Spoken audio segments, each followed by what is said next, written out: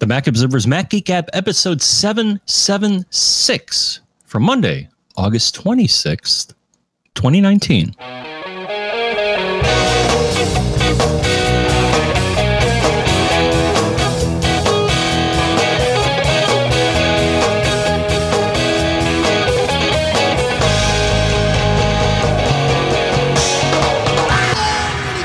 And welcome to the Mac Observer's Mac Geek Gab, the show where we take all your questions, all your tips, all your cool stuff found. We mix them all together. We form like, I don't know, maybe it's soup today. Maybe it's, we've got lots of stuff to go through. In fact, we've got lots of stuff. There's a lot of acronyms we're going to talk about, like S.M.A.R.T and USB. Maybe it's acronym soup because we've got some cool stuff found. We have some geek challenges. Actually, we have more geek challenges that came in this week than typically come in. So we might have a little bit of a jam session on a few of those to see if we can sort of seed the pot and hopefully get some answers from all of you. Sponsors for this episode include linode.com/MGG, macsales.com, and ifixit.com/MGG. We will talk about all of those shortly here. For now, here in Durham, New Hampshire, back in Durham, New Hampshire, I'm Dave Hamilton. And here in Fairfield, Connecticut, this is John F. Braun. And how are we today, Mr. John F. Braun? I'm doing fantastic, Dave, because I have plugged my things that leaked are now not leaking anymore. And when you think about it, it's kind of the goal of life. Yeah. How much, I was going to say, how much of your life is spent plugging leaks, whether they be hydraulic or liquid or data leaks. Yeah. And plugging those leaks should give you a good feeling. So I feel very good that I plugged many leaks that I had this week. Putting a Band-Aid on is plugging a leak of sorts too, isn't it? Yeah. Sometimes though, you want your data to you want it to leak out, like we're doing with this show, right? Where you, right? No, like this is intentional leak. And sometimes you want to set up like a server that will, send your data to people, leak your data to people, as you might say. And that's where our first sponsor, Linode, comes in, because they have these all SSD-based servers that sit in the cloud. And that way, they're there on their 40 gigabit network. I mentioned they're all SSD. You can pick from any one of Linode's 10 worldwide data centers. And they're cool because you pay for what you use with hourly billing across all plans and all their add-on services. If you want to leave a server up and running all month, you start with a server that's just their Nanode, which is just $5 a month. And it's cool. You can get a command line, or you can actually have their automated engine set up your server for you with lots of things. Like if you want WordPress, boom. You want to set up a VPN, boom. You're good, right? Like, do you want to set up a Minecraft server? Boom. You just choose that and it auto selects it all as part of their new cloud manager. You've got to check it out. And we've got a deal. Go to linode.com/MGG. That's linode.com/MGG. Coupon code MGG2019 gets you $20 in credit. Yes, right away, $20, not $20 after you do something else. $20 right away to start. MGG2019. Go, do it, enjoy, spin up your server now. Thanks to Linode for sponsoring this episode. We have a lot of things to go through today, John. Should we start with our cool stuff found? Cool stuffs found. I think we say it that way, right? We should start at the beginning. Well, isn't that what happens by definition, though? I mean, don't we get to decide what the beginning is? Well, it depends on your temporal reference. Right. That is fair because time is only a linear construct to our feeble human brains. Like that's just a thing that we created. I think. No. Yes. Plex. I'm a big fan of using Plex, John, and they just came out with their Plex desktop app for Mac. Right. So now you don't have to use Plex in a browser if you want to use, if you want to view videos from your Mac and which is something I do all the time when I'm traveling. In fact, I was down sort of near you this week. I went with the girls and we saw the Jonas Brothers down in Connecticut at Mohegan, and we got back to the room after the show and we wanted to watch a movie or whatever. And I was like, oh wait, I can hook up Plex to the TV, which I do with my Mac. HDMI cable with a USB-C dongle and good to go. And this time I was able to do it with the Plex app. So I didn't have to fight with which browser I was going to use and all that. I just launched the app. It's perfect. So, it's cool. You use Plex yet? Have you set up Plex? Dude, you have that Synology, that DS918 Plus. You have a new Apple TV, right? That can run the Plex app. Did you get? You got that? You got that new Apple TV, right? Yeah. Yeah, the 4K HD deal. Oh yeah, so you got to. Yeah. Yes, dude. I got to say, I only really use it as a target for streaming from my computers. I really don't use the built-in apps. I'm pretty much most of the apps I run are on the TiVo, and I'm okay with that. Oh, so why don't you run Plex on your TiVo? We do that all the time at home. See? I probably should. I know. Actually, now that I got new toys, I think I can probably run Plex on my new TV, and I can run Plex on my new Blu-ray player. Oh, that's probably true. So I will tell you, though, the Plex people have said that or maybe it was the TiVo people, but whoever said it, there is a much deeper integration happening between those two platforms right now. Currently, it's just an app in TiVo, right? Just like Amazon Prime or whatever. You just go and it's there.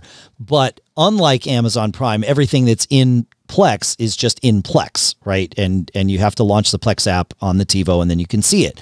But they are saying that they're working on a deeper integration so that you can have your Plex content sort of exposed to, potentially things in like your My Shows list so that it can pull from that, just like it can pull from a Netflix or a Hulu or whatever there, which is pretty darn cool. So I'm a big fan of Plex. So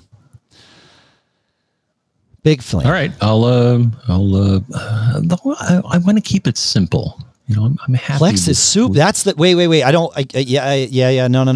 Plex is the simplest way to manage your media library by far. Far. Yeah. No, it's like it's built for it. Here's what Plex is built for. If you have a big, like your movies and or music or photos or TV shows right, you can do them all. Plex is built to make it super simple and streamlined and easy to have all your stuff in one place and just play your content when and where you want to play it. So you want to download to your iPad for an offline viewing, no problem. You want to stream to your TV, no problem. You want to stream to your laptop while you're in a hotel room, no problem. Right? Like, no. Plex is that. If you want to keep it simple, use Plex. That's okay. Yeah. All right. Right now, for that purpose, I use Video Station from our friends at Synology, but from what I hear you saying, I should consider Plex to give me more flexibility. It is. So Video Station is like it's I would call it watered down Plex. It's similar, right? Like, so you've got the concept, right? Like that's what Plex does. But Plex does it so much better. Like there's no Video Station app for your Mac. And even if you wanted to use Video Station from your Mac, you'd have to worry about like port forwarding and all of that other stuff. No, you just launch Plex. It takes care of it. It knows what to do, makes life easy. Yeah, that's good. All right. It is a good thing. Well, it's good that they now have an app. Well, you now have their app. They've had an app for a very long time. I said, right. I'm rewinding. They now have an app for the Mac. Yes, that is true. I forgot where we were. Do they have an app for Windows? Yes, they do. Yeah. They're desktop. Or did they? And now, so the Mac app is a relatively new thing. As is the Windows app. Yeah, both of them. Oh, are okay. Out now. Okay. Yep. Yeah, it's pretty good. Yeah, no, they're good people. Yep, and a good company. So, all right. Next on the cool stuff found list is lawyer Jeff said, I found a ScanSnap competitor with an Android tablet touchscreen, appears to be based in Houston, called Raven, raven.com. So if you go to raven.com, you can learn all about they've got their scanners, which has the touchscreen right on it, which might make life a lot easier than having to manage it from somewhere else. And it obviously it would work with the Mac and all that. It's just that the touchscreen on the thing is like an Android. It's Android based, but it doesn't really matter. You don't need Android anything else to use it. So we'll put that in the show notes too, because that's what we do. Have you ever checked these out? I'd never heard about them before. No, I'm still. I have a ScanSnap, and although it's somewhat proprietary in that you have to run their app, and they, as far as I know, don't offer a standards-based interface like Twain. Yep. But okay, no, it's good to know there's another option out there. Yeah, for sure. All right. Let's see, Greg. Oh yeah. We've been talking about opening files or opening URLs rather on Mac OS. And Greg sent in this cool stuff found called Opener for iOS. And he says it's really handy to use with the share extension. Whenever I come across a link and I want to force it to open in Safari because otherwise the link insists upon opening an app, or I want to force it to open in an app because sometimes it might open in Safari, I use this. And with the share extension, you can kind of force it to do whichever you want. He says one of the reasons why I do it is in order to filter the reviews for a product on Amazon by typing in keywords you need. And you need to be on the web page to do that. You can't do it in the app. So I use Opener to force open Safari. Then I tap the share extension and select Opener and select Safari, and that forces it to open as a web page instead of the app. So I'll put that in I'll put that link in the show notes too. That's pretty cool. Thanks, Greg. Pretty good, huh? Lots of control over your URLs in the last couple of weeks here on Mac Geek Gab. Yeah, it gets kind of squirrely. To be honest, the whole absolutely what's happening underneath the covers there. I don't know. You want to take this Eric one? I had prepped this one for you, but because you love RC Default App, but no, this is awesome. Okay, go. And actually, I had it's on one of my machines here, but we'll let Eric lead us in here. And Eric says you probably got tons of feedback regarding RC Default App mentioned in MGG 775, but I thought I'd chime in with Swift Default Apps. Swift Default Apps is, as the name implies, written in Swift and is meant to be a replacement to RC Default App. And he gives us a link where you can find it on GitHub, and we'll put that in our lovingly handcrafted kind of show notes. Well, they're definitely handcrafted. Yeah. We do it all together. But I actually stumbled across this a while ago. The thing is, I don't think I moved to... Again, I have it on one of my machines here, and I think I tried it out, and I'm like, well, it looks the same, and it offers the same functionality, but it sounds like, it's embracing, Apple's new language there. So it's in active development. Right? Didn't we decide last week that we found that RC Default App was last updated 12 years ago? Correct. Though it still works because the fundamentals of what it's showing you haven't really changed, But yeah, if you're a fan of or you need RC Default App, then maybe using the new kid on the block here may make sense. Yeah, my guess is RC Default App will not work with Catalina. Like, I just can't imagine that it was built as a 64-bit app 12 years ago. No, I don't think that would have been possible. But they say they're a 64-bit app. RC Default App does? Really? All right. I thought when I went to their page, they said they're... Oh, yeah, you're right. It says it's a universal thing. Mm-hmm. Go figure. All right. Cool. But maybe, if it's written in Swift, maybe it's more efficient and takes less memory or whatever. So the nice part about either one of these is they aren't running actively on your Mac. I mean, they're there as a pref pane, right? But they're not. Once you just are using them to make a change to your settings files, like they're not doing anything you couldn't just do with the terminal. And so if they stop functioning, whatever changes they've made or that you've made with them will stick, right? You could make all your changes and uninstall one of these things, and all the changes are going to stick. It's not doing anything actively, which is probably, it's a very simple thing, which is probably why it still works. So Yeah, cool. Thanks, Eric. Good stuff. Last week, we also mentioned that I was using this app called Fluid to compartmentalize web apps, and one of the ones that I use to compartmentalize with it is Facebook, so that I can have a separate app for Facebook, and more importantly, I can quit that. I don't have to worry about Facebook, chewing up RAM and some buried browser tab somewhere or something. Well, Ben says if you weren't using Fluid for Facebook, you might like this menu bar thing called Go for Facebook. It runs in the menu bar, and I can press a keyboard shortcut to show or hide its window, which even appears atop full screen apps. So you can have Facebook running all the time in your Mac's menu bar if you so choose. And it is available. This Go for Facebook app says it's available for free for a limited time. Now, we don't know how long the limits are. It might be limited for, a few decades, or it might be limited for a few days. We don't know. But there you go. So thanks for the heads up on that, Ben. Good stuff. AmpliFi, one of the more interesting consumer grade mesh solutions that's out there. They are AmpliFi's Ubiquity's consumer brand for mesh products, and they do a nice job with things. Well, they just updated their software this week, John, and now AmpliFi users get a free inbound VPN, so that if you're, out and about and you want a VPN into your home network, either to access resources on your network or to tunnel your traffic so that, wherever you are doesn't get to see it, AmpliFi now lets you do that for free, which is the same. I think Orbi might have that inbound open VPN. Synology definitely has they've got actually the most robust VPN inbound server that I've ever seen on a router. But it's nice to see people adding this. You can get VPN with Eero as part of their Eero Plus, but that's not inbound to your network.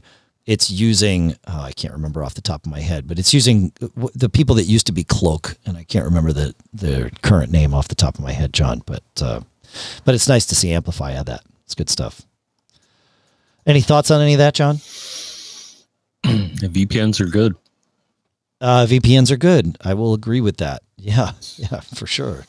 I realized last week that I recorded the entire episode while connected to ExpressVPN. So I was connected to ExpressVPN. You and I were connected over Discord, and then I was also streaming out to the world. But it worked, so I guess that's good. Normally if I'm doing a VoIP connection, like for a podcast, I would not run through the extra layer of a VPN. But the nice part is I didn't even notice. So I guess that's a good thing. Nobody noticed. The show seemed to work fine. So from my hotel room in Orlando. All right. So we're using yet another different audio setup today. Those of you that were at MacStock, or anybody that sort of paid attention to what was going on from afar, knows that we tried to use the new RØDECaster Pro as our mixer and recording interface for our remote at MacStock.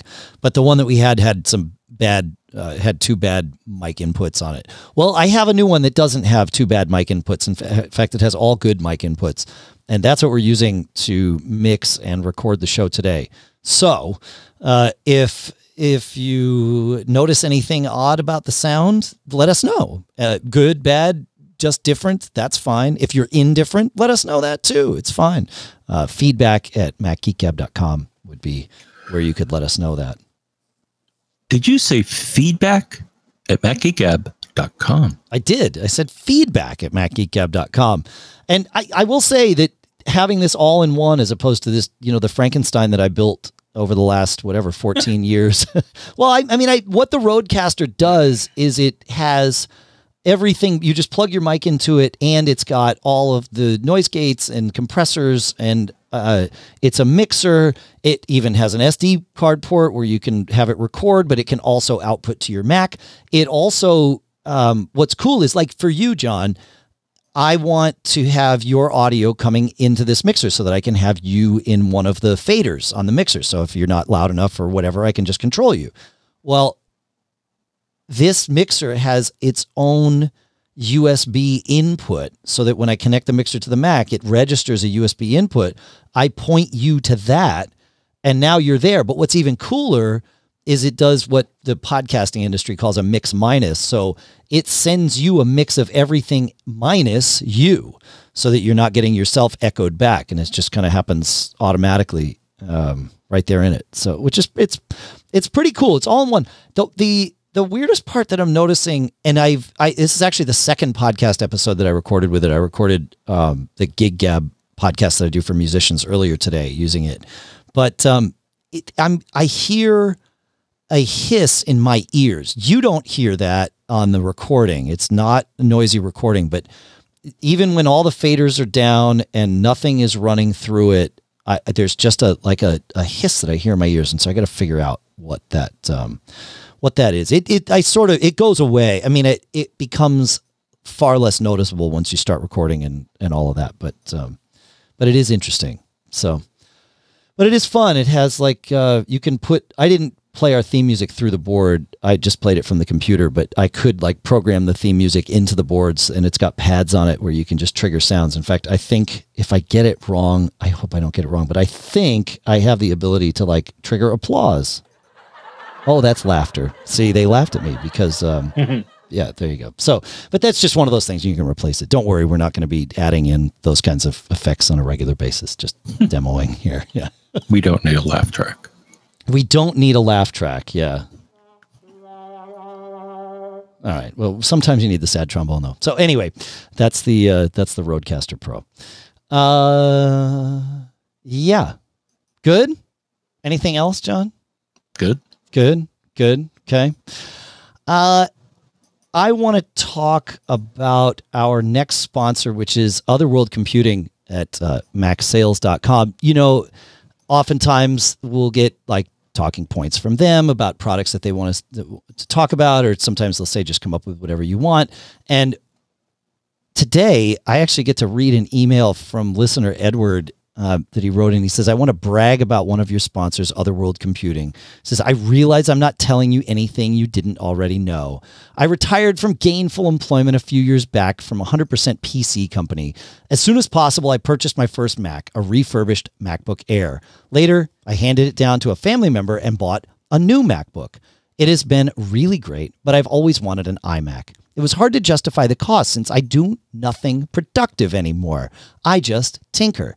Then I decided to look at OWC, and there I purchased a 21.5-inch late 2013 2.7 gigahertz quad-core i5 iMac, Thunderbolt, 16 gigs of DRAM, 500 gig SSD, all of that good stuff.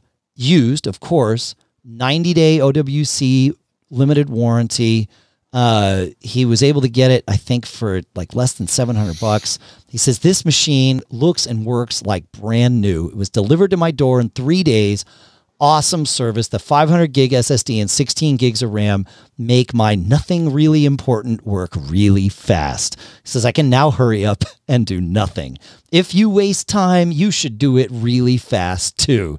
He says, I just wanted to share the fact that the non-super users also have great options at OWC. They are truly a sponsor that I support and highly recommend. And you hear us say this all the time here on this show, either on episodes that they sponsor or don't. OWC is a company that we trust. It is the first place John and I look whenever we're buying anything to enhance our Macs. But you can also buy it. You can also use OWC for a used Mac. So thank you, Edward, for your email. And thank you to OWC at MacSales.com for sponsoring this episode. All right, Mr. Braun, shall we go on to some of these geek challenges that I mentioned earlier today? We're not going to have answers. I mean, we might have answers. Yeah, we might. We may have answers. We might. You never know. All right. So we'll start with Matt here. I love this idea. I think I'm sharing this only because I love this idea. He says, I know clipboard managers have come up several times recently, but I have yet to find one that scratches my particular itch, and I'm hoping somebody can help. He says, when I was a Windows user, I had a clipboard manager that was very intuitive for him. Control-C, copied. Control-C again, copied another entry into the stack. We'll come back to that term. Control-V, pasted the last thing that was copied into the stack. And he says it turned the clipboard into what he called the last in, first out stack, meaning whatever you copied most recently would be pasted most recently and then removed. So that if you copied 3 things, let's say you copy item number 1, item number 2, item number 3, then you go over to where you want to paste them. You paste, it pastes number 3. You paste again, it pastes number 2. You paste again, it pastes number 1.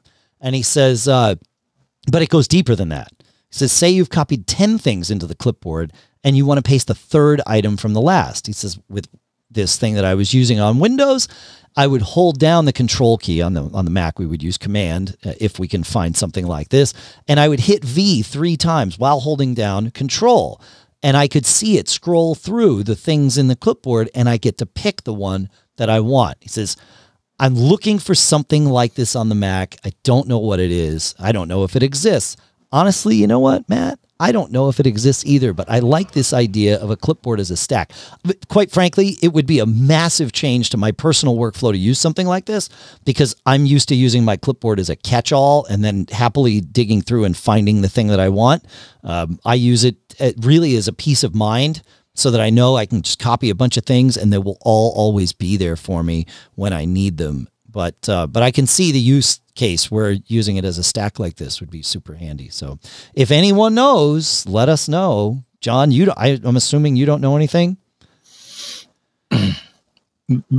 Not about this particular topic. Well, sorry. Yeah, I should have been a little more specific with my statement. Yeah. But I do like the introduction of the terminology here, which we computer science people like, is that there's LIFO and FIFO. Well, yeah, right. He talked about a LIFO stack because that's last in and first out. And the way stacks work is you use push to put something on the stack and pop, right, to take it off. So to use it and take it off. So right, isn't that right? Am I remembering my CS terminology correctly?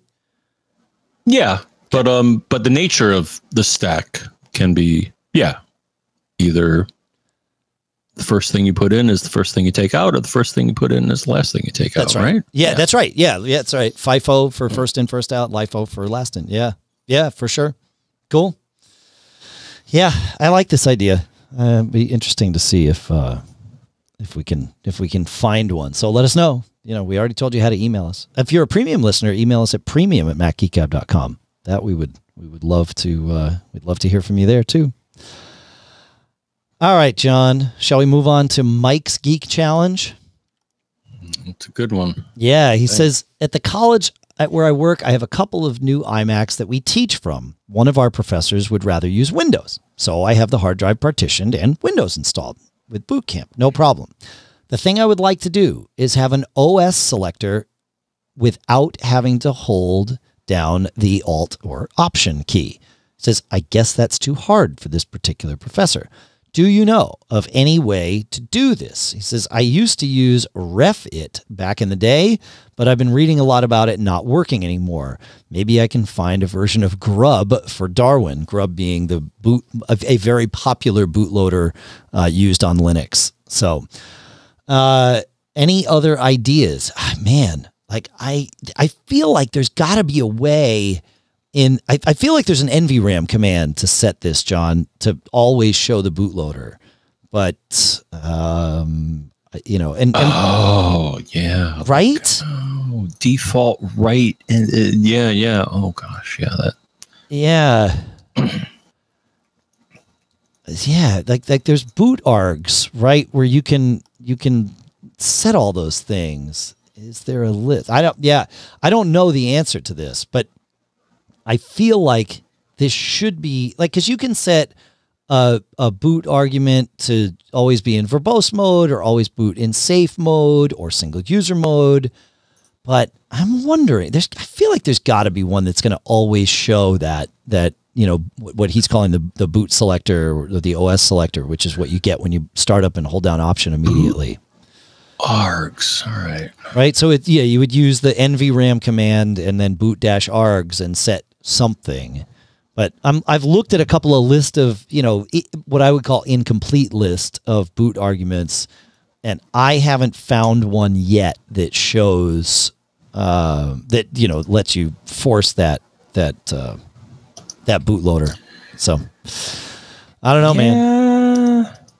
Yeah, I found a list too. I mean, you can go to the terminal and do man NVRAM, and it'll give you some information. Okay. But I believe there's a command where you can list all of the variables. I found an article here, and hey, okay, we'll link to it. Why not? That shows many of them, and actually one of them is named boot-args.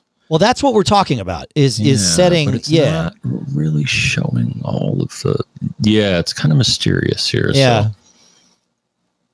And complete list of boot args. I will put that in the show notes, but I don't think there's anything in the. That's the one I found is on superuser.com. But I feel like, man, there's got to be something close. I wonder if there's another way to hack around it. Like, could you? Let's think about this, right? Could you set up an OS that boots by default? I don't know. I mean, it's not terrible to having to hold down the key, but I get the idea here. Well, I think the problem is, if you turn on the computer and forget to hold down the key, then it, boots one way or the other. And yeah, exactly. Yeah. So Alex in the chat room at macgeekgab.com/stream says there was something called boot params, but it's no longer supported. So I don't know. Let's see. Yeah, there is a boot param. Yeah. I don't know. Hopefully somebody will know, because I like this stuff. It's it's why we do this show. Keeps us honest. Keeps us thinking. All right. One from Mark here as we plow through these. Mark asks, he says, I recently got a 3D printer. It's very cool for making some useful items, but it makes a lot of noise for hours or even days while it's doing its printing. My wife made me put it in a far, far away place in our house, away from my iMac. To get files to it, I've been using a micro SD card and sneaker netting it. The printer does have a USB port on it, but having a USB cable across that distance is not feasible. Is there any such thing as wireless USB, and how does it work? I have seen things like this in the past. I mean, so there's a couple ways to go about this. If there is some generic, plug this wireless dongle into each device and neither one of them knows that it's wireless, but it's actually sending your USB data across a wireless link instead of wired, like that would be cool. And I feel like I've seen those kinds of things, but when I started searching for them today, I couldn't find one at all, right? So the next thing is this something that could benefit from one of those, network, let's take your printer and make it into a network printer devices. Lantronix used to make one. There's one built into a lot of routers, right? Because you can plug your printer into your router and then it just magically gets shared on your network, even though it's not a network printer to start because the router's doing it, or like I said, the Lantronix device. Like in his specific case, it doesn't just need to be wireless USB. It just needs to be, can I make my printer work on the network somehow? So like to me, those are the two paths. I feel like path number 2 might work, but I don't know if his 3D printer, like the way, is it a normal, it might not be like a normal printer where you're just putting things in the queue and it might have there might be a whole lot more to it. It might not act like a printer, I guess is what I'm saying. It might be, I am controlling a USB device, not I'm printing to that device over there. So I don't know. What do you think, Mr. Braun? What I think is that a few years ago, I did have a hard drive. I can't remember the vendor right now, but they were using something called UWB, otherwise known as ultra wideband technology. Okay. To accomplish a wireless USB connection. Really? Yeah, and I still have the dongle. I don't have the drive anymore because the thing is, it didn't really work. It was very sensitive to the orientation of the dongle and where the drive was, is that it either worked great or it didn't. And I actually found and you probably found it already, but if you didn't, I'll link to this article, but it's a thing on LifeWire, actually dated May 19th, 2019, saying, hey, ultra wideband, one of the things that it can accomplish is wireless USB. Yeah. I don't know how many, I don't know if anybody's actively making. Yeah, I'm not seeing anything. Uses this. Yeah, right. Yeah, I mean, you probably found the article. Yeah, for sure. Huh. Okay, so you found the article, or if not, I'll link to it here. But that was one proposed solution, was using this certain frequency spectrum to accomplish wireless USB. Huh. That makes sense. Yeah. I mean, my guess is that this is totally doable and not entirely necessary. Like the use cases for it are not widespread enough that it would be worth someone manufacturing a generic wireless USB device. Maybe it would, though. I mean, I don't know. It depends on how reliable it is, how universal it actually is, right? Like if you build this thing, is it just the same as buying a USB cable? Is it just as good for all the use cases or most of the use cases that would need to happen? Yeah. I mean, this article says that, because the rollout of this wasn't entirely successful. Okay. They're saying Wi-Fi is probably a better choice. So you can get a USB Wi-Fi dongle. I think that may be. So here's my problem with this.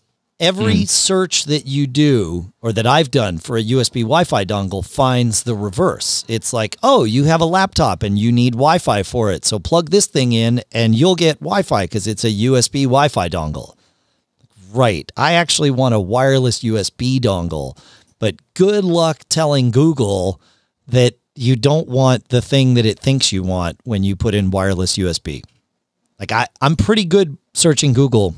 I could not get Google to filter out all of the, USB Wi-Fi dongles, which is not what we want, right? We want the other way around. We want USB wireless, not USB to Wi-Fi. So, yeah.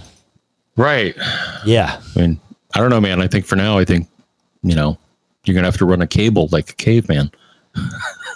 To accomplish this. And I know that's not the answer we want. Well, yeah, or is it possible to have like a Raspberry Pi manage this process and plug the Pi USB into the 3D printer, and then use that as like the server device, and then send instead of sneaker netting your files over with your SD card or whatever, just send it to the Raspberry Pi and have the Raspberry Pi do the thing. Like maybe that's the answer. I don't know. Huh? Yeah, maybe somebody should do a Kickstarter or something like that on this. Yeah, again, maybe right. That would answer the question: is there enough need? You're right. That's the beauty of Kickstarter. Yeah. Huh. All right. Anyway. One last one. Here. Allison writes, in iStat menus, if we watch the CPU section, on top of seeing the load on the CPU and CPU temperature, we can also watch the CPU clock speed. And you need the Intel Power Gadget installed in order for iStat menus to show you that. But it's a very cool thing to do. She continues, my understanding of how the processors worked in our Macs was that they have the ability to clock up under higher system load. For example, according to Mac Tracker, my 2016 MacBook Pro has a processor speed of 2.7 gigahertz, but a max processor speed of 3.6. I'm asking the question because under high system load, streaming video to the internet while she records her podcast, my MacBook Pro is actually clocking down to less than 2 gigahertz. It seems I don't understand how this works, or something is wrong with my Mac. And she offers even more details, showing some screenshots and all this in our forums at macgeekgab.com/forums. And I've got a link to the specific forum post in the show notes for you all. But so the question is, like, why is it clocking down or up? And I think you did some research on this, Mr. Braun. Well, I mean, Intel does have an article talking about Turbo Boost and when it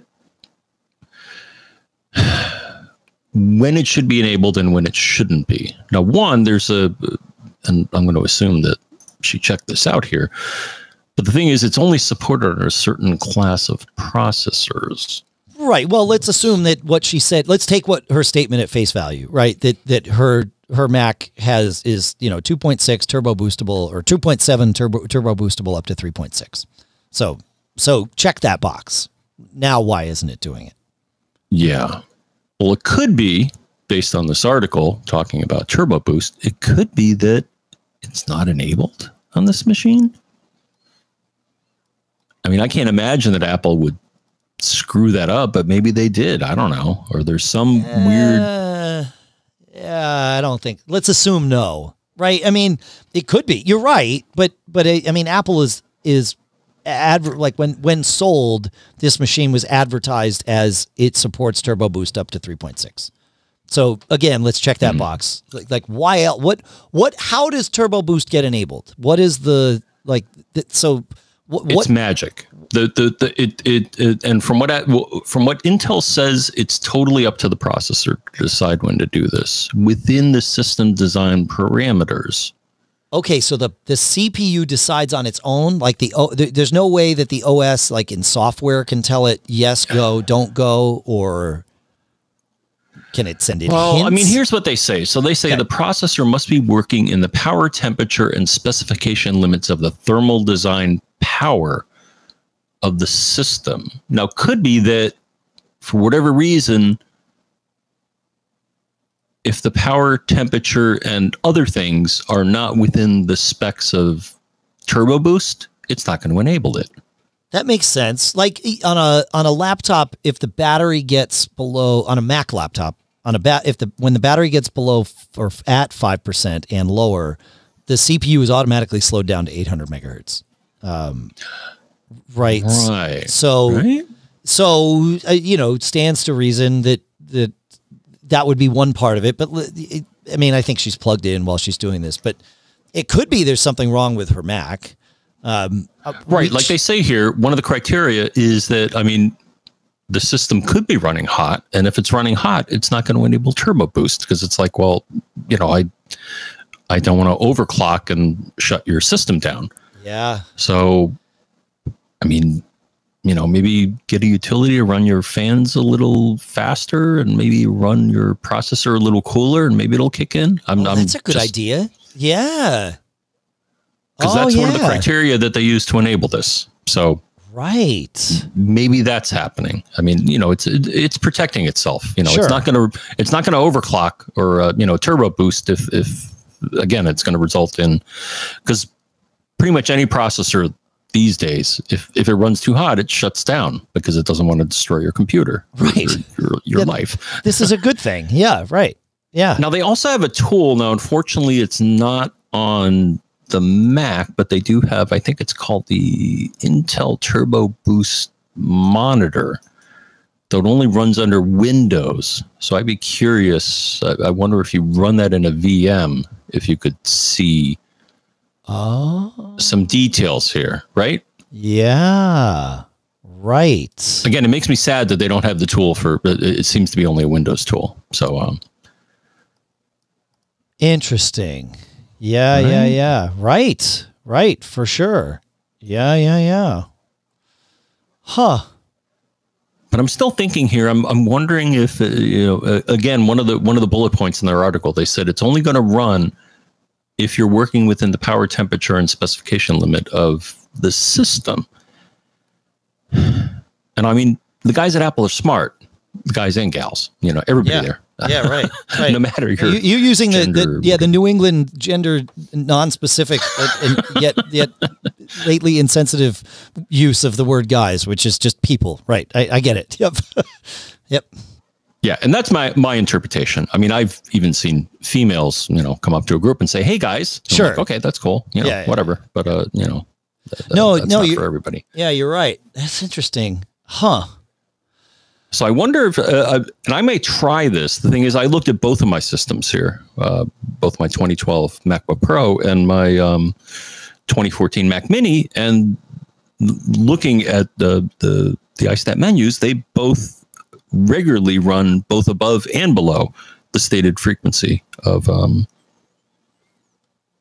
yeah. Oh, for sure. Of the processor that you see in the get info. Yeah, so, I wonder how long a system could run, above its stated, in turbo boost mode. Like there's got to be a limited time that it, will stay up there and before it backs off. And I'm guessing that's related to heat and power at some level. Yeah.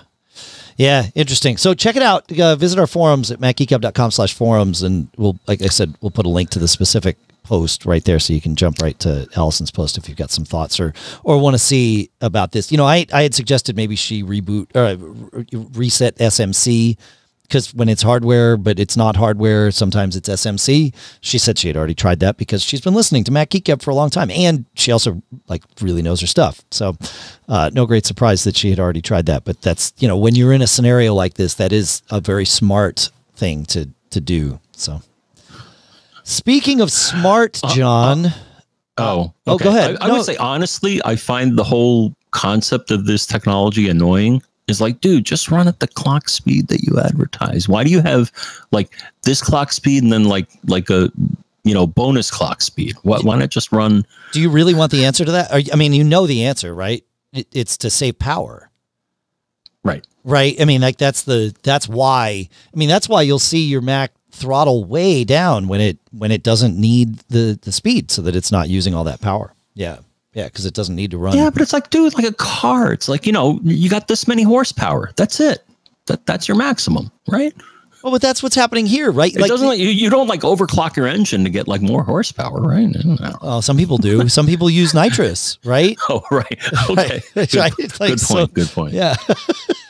Yeah. When there's this will, is like nitrous for your processor. Okay. But it's like built-in factory nitrous. It's OEM nitrous. I like it. That's good. All right. Speaking of S.M.A.R.T, we do have some information from last week on S.M.A.R.T. And but first, I want to talk about our next sponsor, which is iFixit. Man, I need to take apart the iMac over in the house because that hard drive in it died, and I just need to take it out. And opening up an iMac with that glass screen and all the little parts that are inside, because it's so thin, right? It's flat, it's packed in. I would never feel comfortable doing that if I didn't have the guides that iFixit provides, because they are on a mission to make it easier for you to fix your electronics, especially your Mac, right? Because they're Mac people like we are. And they've got over 50,000 free repair guides. And if you need them, a huge selection of parts and tools so that they can be your one-stop shop for do-it-yourself repairs. And at iFixit, you'll find everything you need to fix or upgrade your Mac yourself. And you might not know this, but if you listen here, you might already know this, but you can replace the battery in your MacBook Pro, even the Retina models, and the MacBook Air. And iFixit makes it easy with their all-in-one fix kits. In the kit, you get the part backed by their warranty and high-quality tools that are backed for life. To top it off, you get the aforementioned really helpful repair guides for free with step-by-step instructions and amazing photos that really make it easy for you, even the first time that you're in. Like when I take apart a computer for the first time, I feel like I know what I'm going to see, because you know why? I've seen it. I've seen the pictures right there on iFixit, and I know what I can do. You've got to check it out to see how easy it is to do this stuff for yourself.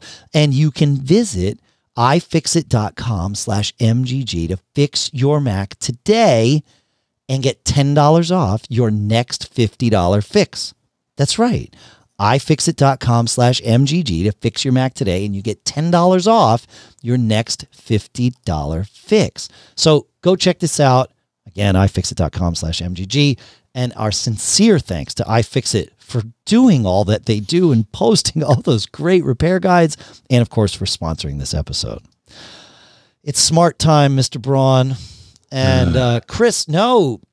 So in the last episode, or not so smart time. Well, believe it or not, though. Or we're going to get smarter time. Correct. Yeah. So in the last episode, we were talking about how disk utility on NVMe Macs, at least my 2019 iMac, does not show the SMART status. It says that SMART is not supported on the internal NVMe drive.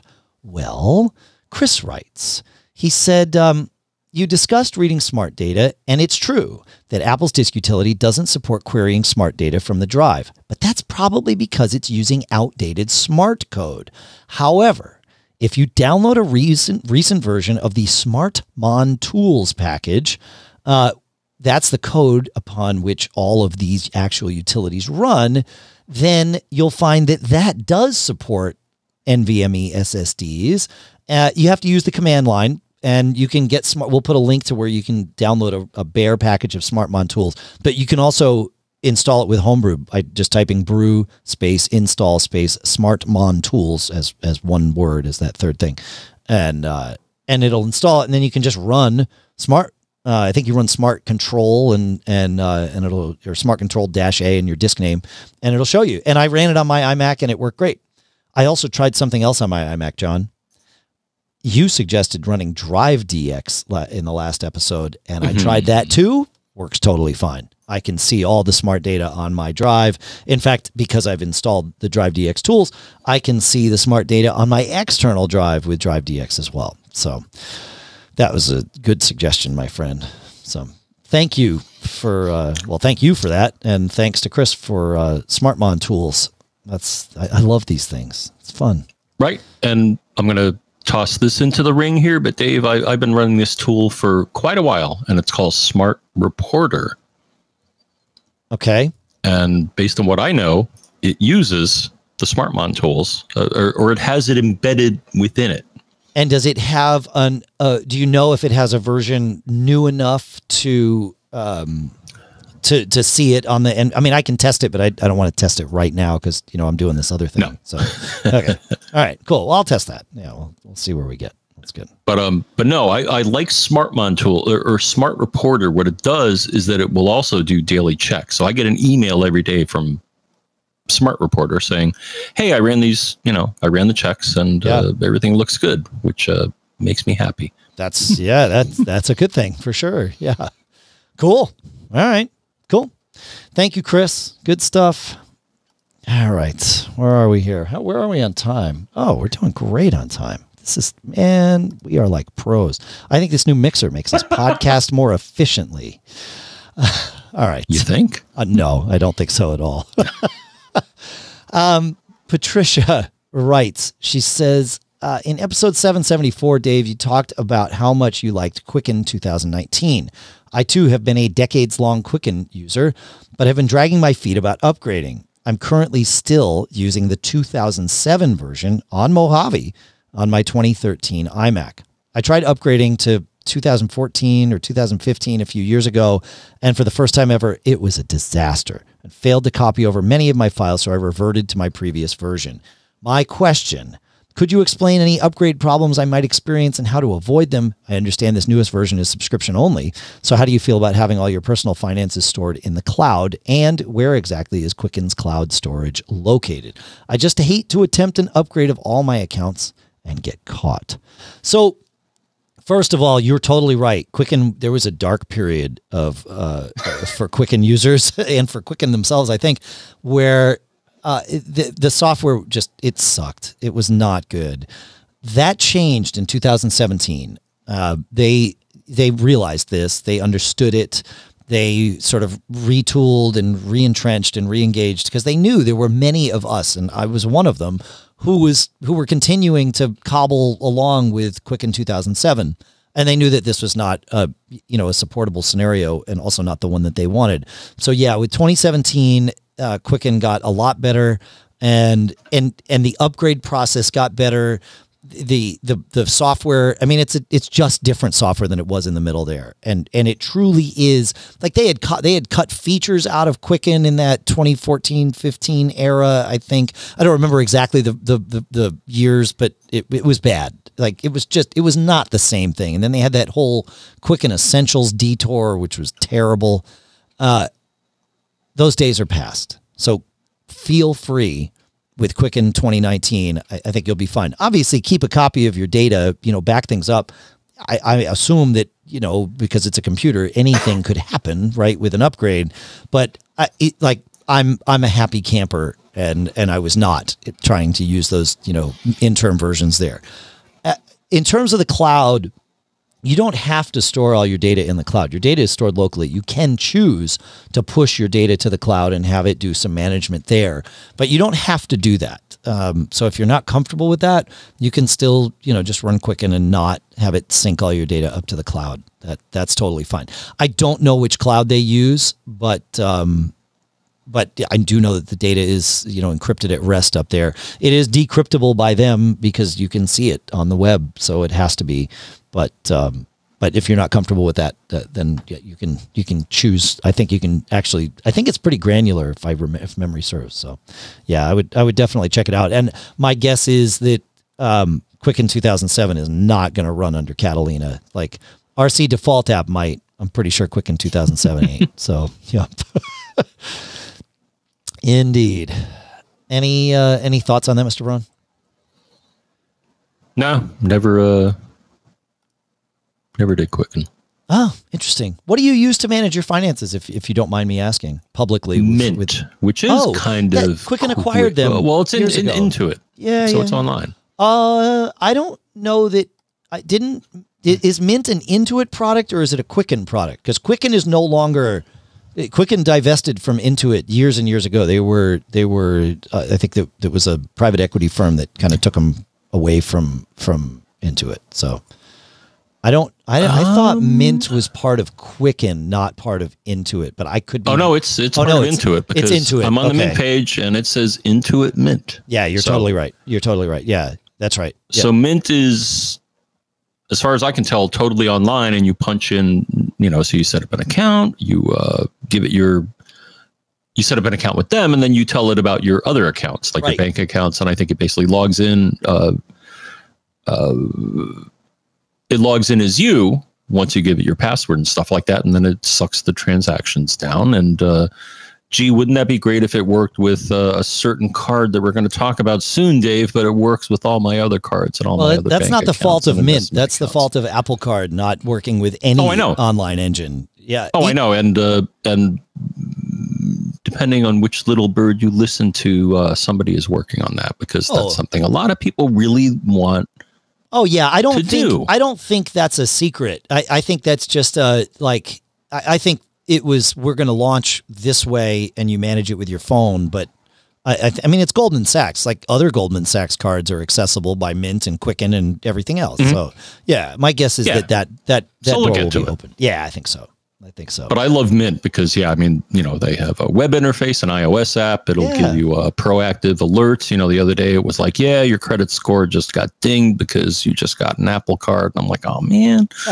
Right. Yeah. Well, they did a hard pull. And the thing is they detect that, they looked at my score and said, hey, your score went down, I think by like 14 or 10 or something like that. And it's like, I mean, it's not the end of the world. I'm, like you, I'm still a credit rock star, but it was upsetting. Yeah. It'll come back. Yeah, it'll come back. Yeah, no, it'll be fine. It doesn't take long. I've had, we bought a couple of cars over the years or whatever. And I mean, anytime you do one of those, it like drops, but only for a few months. And then it just comes right because you did a car loan. Correct. Right? Yeah. Well, and they did a query. When they're going to do a 0% loan, man, if they want to finance my purchase, I'm happy to do it. Well, you need to be careful though with car loans because you need to make sure that they're not just baking. I mean, somebody's always going to be making money, right? Like, and that's fine. That's okay. But you just need to make sure that you're not, taking that 0% loan and then paying an extra, $2,000 on the back end somewhere else. So just look out for yourself there. Yeah.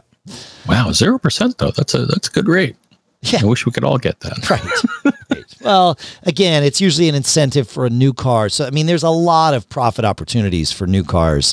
So that, that can just be one of those things where they can add that in as to the deal as sort of a friction-free point. And, but there's money made elsewhere, which is fine. I mean, people should make money. It's fine.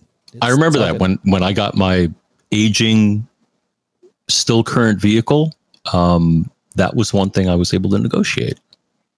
So Saturn, in addition to a lot of some car sales places, do not negotiate on price. Saturn doesn't exist anymore, so they did not negotiate on price. Right, they didn't. They were like, "This is the price for this car." Right, but they did negotiate on the financing. That's because when I sat down with them, and they're like, "Oh well, let's go through GMAC because it's General Motors," and they're like, "Yeah, here's the interest rate we'll give you to finance this car." And I'm like, "Yeah, I just checked with my bank, and they'll do a car loan for less." And they're like, "Yeah, hold on." Right. And then they came back a minute later and they're like, "Okay, we'll match that rate." No, yes, everything is negotiable at those points, including like the extended warranty if you want that and all that stuff. I mean, I know we're getting off the rails here a little bit. But no, but it truly is like, it never hurts to ask. And the nicer you ask, the greater the chance that the person there is going to want to help you. I always try. I just gave him the fact. It's like, look, I can finance through my bank for less than you're offering. So if you'd like the money, I'll give it to you. But you gotta bend a little bit I make him my friend. I have this philosophy, and I do this with when I am giving customer service to someone, and also when I am receiving customer service. And I want to be on the same side of the desk as you. Maybe not like physically, that might be a little uncomfortable in some of those small little finance offices and car dealerships, but figuratively, it's let's work on this together. We're not adversaries here. We are associates here. Right. And one of us is helping the other, or in a perfect world, we're both helping each other. And when you do that, especially in that scenario, they're so used to people being adversarial that when you come in and you're like the nice guy and all that, you got to be careful because they're really good at what they're doing. And if you get too comfortable with them, you wind up spending more. But if you can just be like friendly and nice and be their partner in this, I've found that you can get people especially in the finance people generally have a lot of leeway in car dealerships. So, yeah. And I was their friend as long as they gave me a competitive rate, which they did. So you'll get them to tell. Otherwise, they weren't going to be my friend. Right. No, and that's the thing is just get them to just buddy right up with them, and you can get a lot. I do it with the manager too. It's always nice guy. It's always a good thing. So anyway, speaking of the Apple Card, Edward has a good piece of advice. I might even call this a quick tip. He says, I want to make sure we remind any users that are in the Apple Upgrade program and have the Apple Card to change your payment method, because your Apple Card will get you a 3% daily cash reward for your monthly payments in the Apple Upgrade program for your iPhone. He says, I just made my first payment to Citizens One using the Apple Card and received the 3% reward. So this isn't just for the Apple Upgrade program. If you finance through Apple in any way, it seems like this would work, because I finance through Apple, the phone, again, 0% interest. Why not? I'm not part of the Upgrade program, but because I know I'll keep the phone. But through Citizens One, change it to Apple and you'll get 3% cash back on that. So that's not a bad little deal. Yeah, I've actually run across somewhat of a tangent to this, but I'm going to offer it because I think it's useful. I was having a back and forth with, and you'll see the email trail in our box, Dave. It didn't make it into today's discussion, but so one was a question about closing dates and stuff like that, and we'll leave that for another time because I haven't yet had that happen. But the thing is, you got to read. Always read the details. Always read all the documentation you get here. because the other day I was going to buy an Apple gift card, and so I have a local warehouse store, BJ's, and they offer, as do many, like Costco, I think also does, they offer discounts. Like in my case, they offer a 5% discount on a Apple gift card. Sure. So I get $100, for example, I get $100 Apple gift card for 94 whatever. Sure. And I was like, oh, well, let me put it on the Apple card because I'll get 3% back. No. Be careful, because if you read their terms, and yes, you know this, but I just want to mention this to people. The thing is, the 3% currently only applies to if you buy something in an Apple store, apple.com, the App Store, or iTunes. Right. It does not apply if you buy an Apple product, like an Apple gift card, from someone else. But if you can use Apple Pay to pay for that at Best Buy, you get your 2%. Otherwise, you just get 1% if you use the physical And the card. thing is, I actually use, so I have another card where I get 2% back on warehouse stores, so I use that instead. But yes, you're right.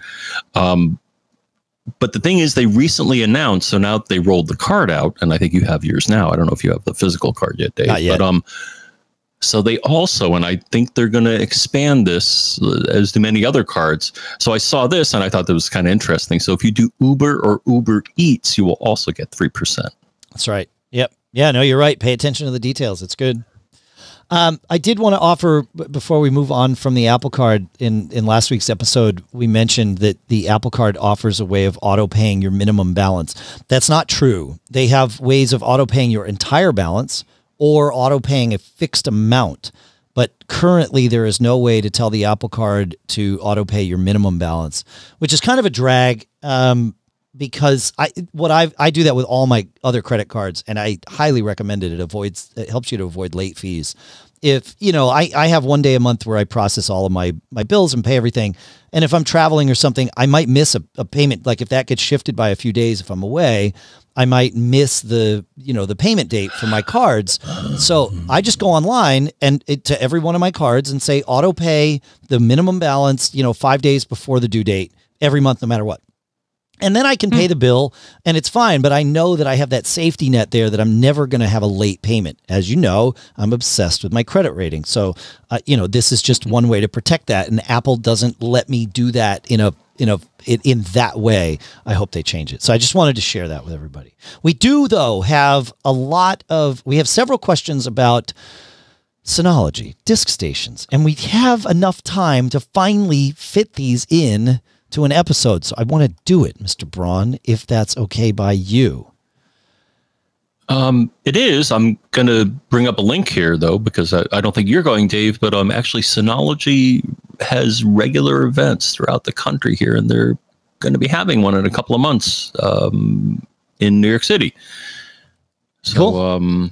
Yeah, I might make it for that. I don't know, but yeah, we'll put a link to that in the show notes. But it's awesome. I mean, you get to interface with everybody up into including the big cheese. They talk about all their plans for the future. They give away things, and I've actually won a couple of things. So, if you can make it into Manhattan, is it September? I think it is. It is. I think it's. Anyways, I'll get the link to it, and okay. I'll paste it in the notes here. But cool.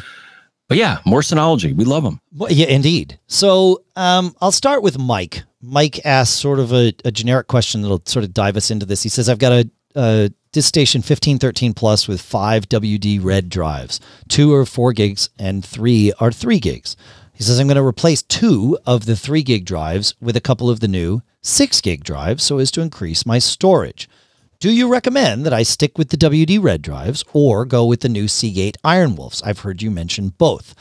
And honestly, for those of us that are using these at home or in our small offices, I honestly don't think there's that much of a difference in terms of these drives in order to say that one would be better than the other. The Iron Wolf drives, yes, have the deeper integration, sort of goes beyond S.M.A.R.T, which we were talking about earlier, where the Iron Wolf drives can report far more meaningful information about their status than S.M.A.R.T would allow.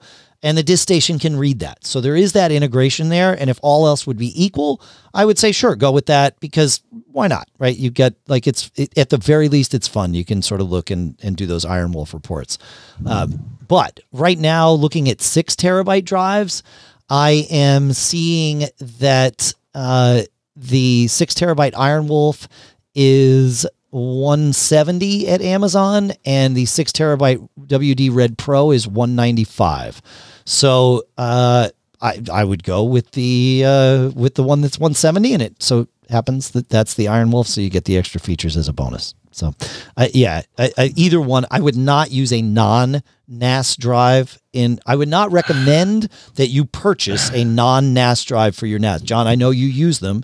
That's fine. I still have a couple of green drives in my in both of my NAS, and they haven't failed yet, but it's not what they were meant for. No, they're not really designed for NAS. So, they're not. As they die, I get either a. And yeah, right now I have several Iron Wolf, and like you, I love the integration, the Synology integration where they can do the extra error and other processing. Yeah, it's fun. It's fun. But yeah, those green drives are just, Alex in the chat room is asking why. They're not built for full-time usage, right? In a NAS, it's not uncommon for a drive to just be spinning and running and used, 24/7. And those green drives are not meant for that. Also, when those green drives, every hard drive keeps an eye on itself and will take a look and if it finds a bad sector, there are usually extra sectors that are unused on the drive that are built there or that are kept there for when the drive finds a bad sector, it can remap that to one of these spare sectors. That remapping process on the green drives takes a very long time. So long, in fact, that it can start to cause problems with your NAS. Drobo devices are notoriously intolerant of that. And they will blacklist a drive. Like it will say, oh, nope, this drive, it went offline for too long. I'm not letting it back on. There's something wrong with it. Even though the drive has remapped, right? And it's just that those green drives are not meant to be mission critical. They're not meant to be run full time. And so, it's just how it works. So I would definitely put No, you're right. I remember the last time I had a green drive fail in one of my Synology. So Synology, you can set it up to alert you when there's a bad sector, or you can set a threshold. I set it to 1. Okay. Yeah. Fair. Which I think makes sense. And the thing is, I had one of the green drives fail. At first, it was like, oh, there's one bad sector. And I'm like, all right, that's cool. A couple of days later, it was like, yeah, now there's 500 bad sectors. Yeah. So, right. That's the thing to keep an eye on. It cascaded in that it just started going downhill. Like, my dad's got a drive, or I have a drive in the disk station that lives at my dad's house. And he backs up to it and, uses it for light duty stuff. And it has had 134 bad sectors on it for a very long time. But the number's not changing. And, I saw it when it first happened. It went from like 0 to 134. I was like, okay. Because I get the monthly disk report from my disk stations, wherever they happen to be. And I saw that. And I was like, okay, maybe I need to replace it. And I didn't get around to it. And I got the next monthly report. And it was like 134. This has been going on for 2 years now. So, keeping an eye on... Interesting. On the progression of that. Really, it's, I think about it like, drive cancer. It will not get better. It will probably get worse. The only question is, how quickly, and there is no way to treat that particular cancer. That we're better at it in humans than we are in drives, in many cases, but sadly not all.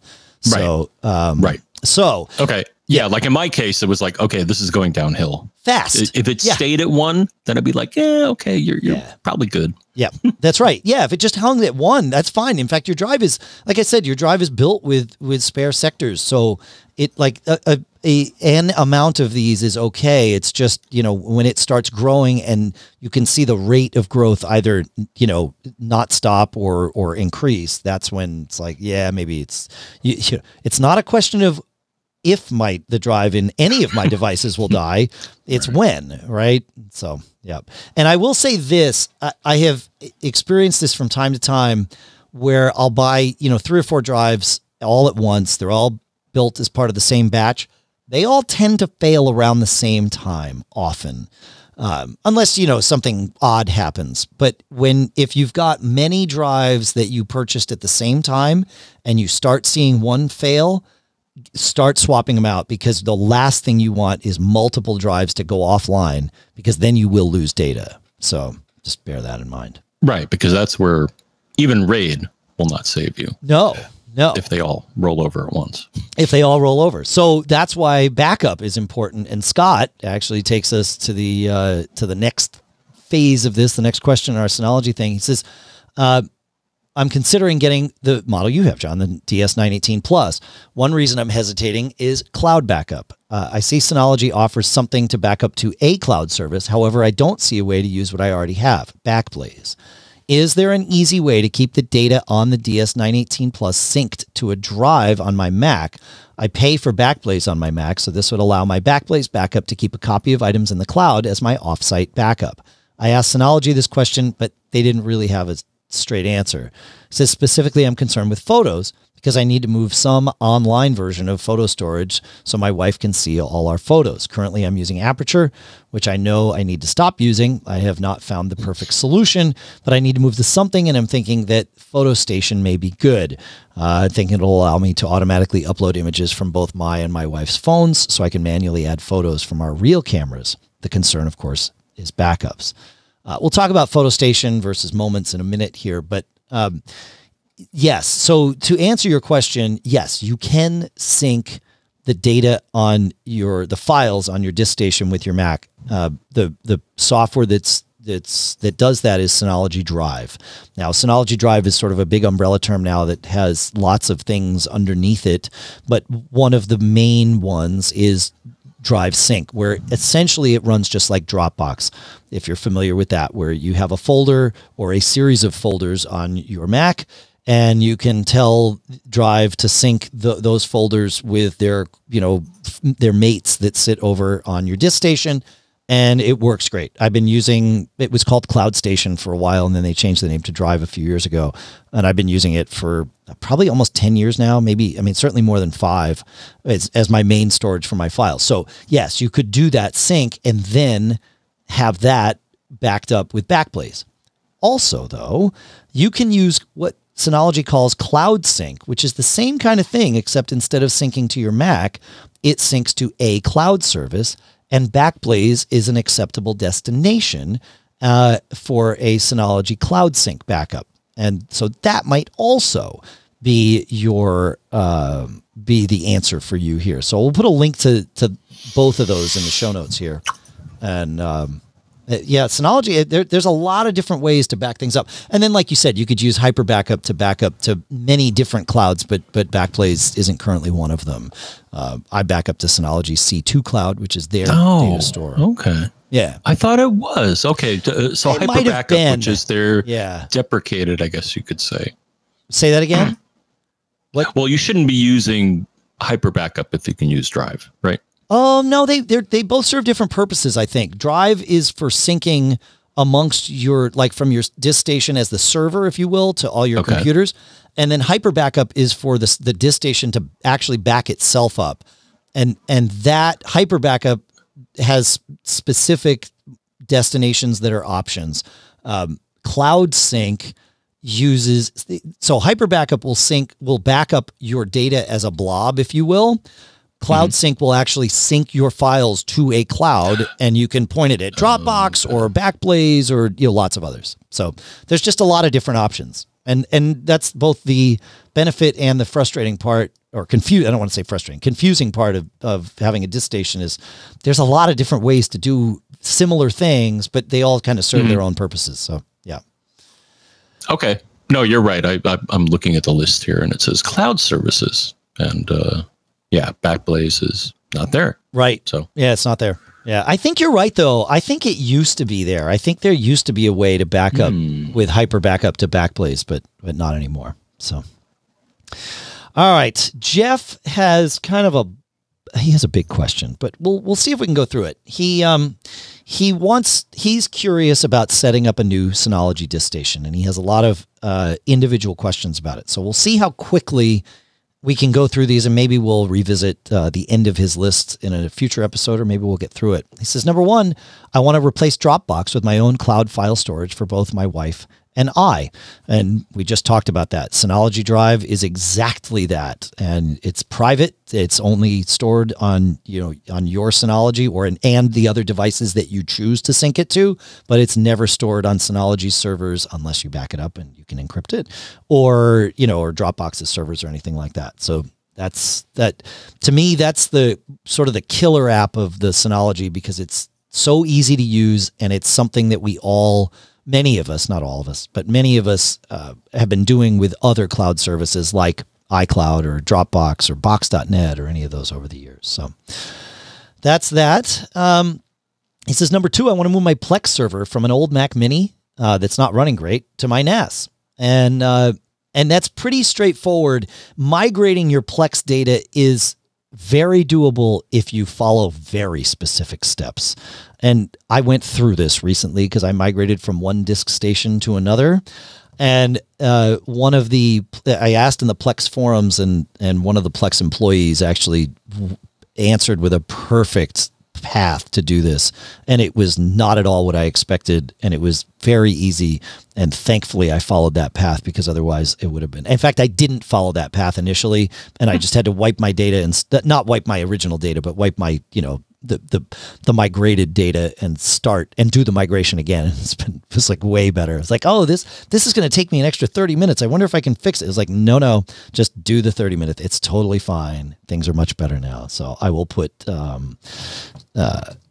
this link in there. It's about migrating, the answer was about migrating from one disk station to another, but it's the same. Plex data is Plex data. It doesn't matter, where it's living. So, okay. As far as the implementation, though, if I'm not mistaken, so if you're going to be doing Plex, and especially if you're going to be transcoding video, right? You do want to get a Synology like that. So the 918 Plus has enough oomph to be able to do video transcoding. Let's be more specific about oomph, because it's not just CPU speed. It's that the processor in your 918 Plus has a hardware transcoding engine in it.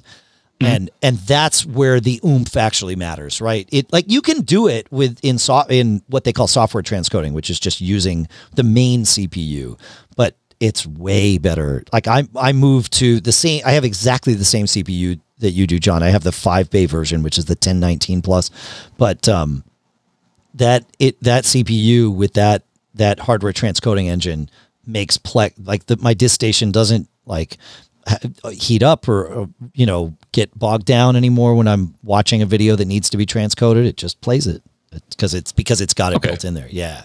I guess the warning is there are some Synology units that may not be up to the task of doing video at peak efficiency. Right? Totally. To be polite. No, you're totally right. In fact, they do a good job. If you go online to Synology's NAS Selector, you can see which ones, what kind of video it can do in real-time transcoding and all of that stuff. But yeah, a lot of the sort of smaller, lower priced 2-bay units do not have, to use your term, enough oomph to really get the job done. It's a combination of CPU and of course RAM. But yeah, no, that's a really good point, John. Yep. I agree. All right. What else do we have here? Let's see. I think his next thing was about Time Machine. He wants to use Time Machine for his wife's computer and his computer. Yeah, absolutely. In fact, we were talking about this in, I think 2 episodes ago, where you were saying that you back up your Time Machine destination on your Synology so that you can restore if it gets corrupted. And then I suggested using the snapshots for that. And then days after I did the snapshots, John, my laptop's backup corrupted. And it was like, oh, sweet. And I just with one flick of the mouse, my data was restored. It took no time at all. It was brilliant. So, wow. Yeah, it's awesome, man. The one thing I will say is put your Time Machine data on a separate shared volume for each computer if you're going to use the snapshot thing, because the easiest way to restore a snapshot is to do the whole thing, the whole shared volume. And if you have all of your Time Machine backups in one shared volume, well, then you have to roll them all back, as opposed to just being able to roll one back easily. You can roll one back, but it requires like mounting the snapshot and copying it, which takes forever. So if you want to do it fast, have everything in its own little silo. Okay. Yeah. My only observation is that setting the whole thing up is still kind of weird. I agree.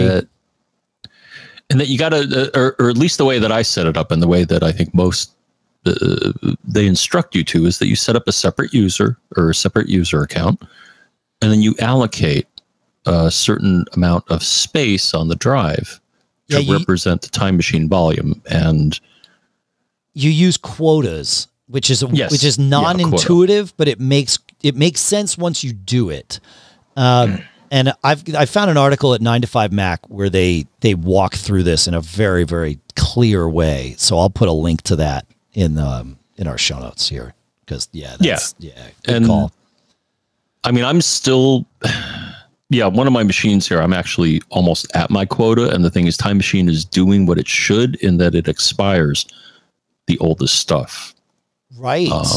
Now I could expand the quota, but it's like, do I want to do that, or do I want to start from? So think about so number one, think about your quota. I think most people would agree that you probably want your Time Machine volume to be double the space that you're using on your hard drive. I don't know if you're with me on that. That's been my guideline for both of my machines here, is that I typically allocate about twice the space of the hard drive to the Time Machine partition. It is a good rule of thumb to start with. If I have a drive and let's say I have a 1 terabyte drive and I know that I'm only using 300 gigs on it, I don't necessarily allocate 2 terabytes. I might allocate 1.25 terabytes or something to Time Machine, just because I don't need to. I don't need my 300 gig backup to be there 4 times.